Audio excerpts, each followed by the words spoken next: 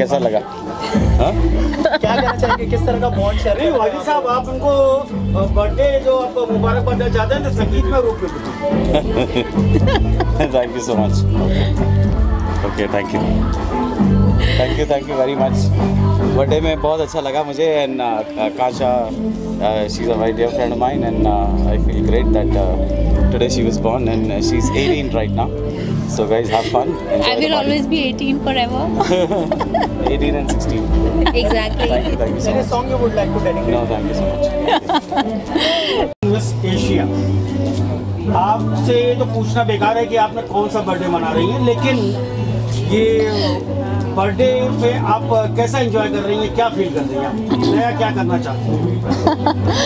मैं अपने बर्थडे पे हमेशा एक्चुअली स्वीट 16 महसूस करती हूँ, inside and outside, and I wish कि मैं ऐसे ही फील करूँ। और आगे जो मेरे if you ask about my work, then definitely I'll be looking forward to work in Bollywood, like lot of in acting, and of course I love to do item songs because मुझे ऐसा लगता है कि item songs really nice and actually very good platform to express yourself. So I'm really looking forward to have some good nice item songs. आप किस item song के मतलब performer में किसको ज़्यादा पसंद करती हैं? किसके जैसा बनना चाहती हैं?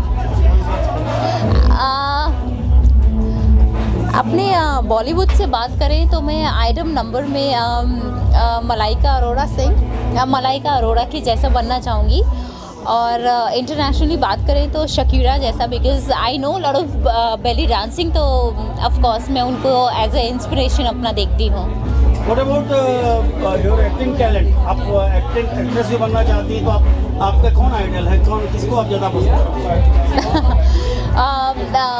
प्रियंका चोपड़ा मेरी आइडल हैं, जिनको मैं अपनी आइडल मानती हूँ, बिकॉज मुझे ऐसा लगता है कि शायद उनके जैसा हार्ड वर्क और उनके जैसा पेशेंस लेवल जो है, अगर मेरे अंदर उसका 20% भी आ जाए तो मैं बहुत कुछ अचीव कर सकती हूँ। Right, soon she's marrying with Nick Jonas. Anything you would like to comment on that?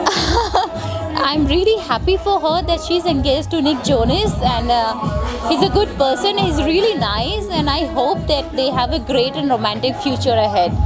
Coming back to your birthday, any wish you would like to fulfill in your new year and you are entering in? You know what, इंसान की ज़िंदगी में हमेशा इच्छाएं बढ़ती रहती हैं, लेकिन हमेशा अपनी क्वालिटीज़ को अपने दिल को देखना चाहिए कि आपका दिल कहाँ है और आप किस काम में अपना मन लगा सकते हैं, तो उसी में आप बढ़ते रहिए और अपने आप को प्रॉस्पर करते रहिए, यही मैं कह सकती हूँ। बाकी तो मोह माया है।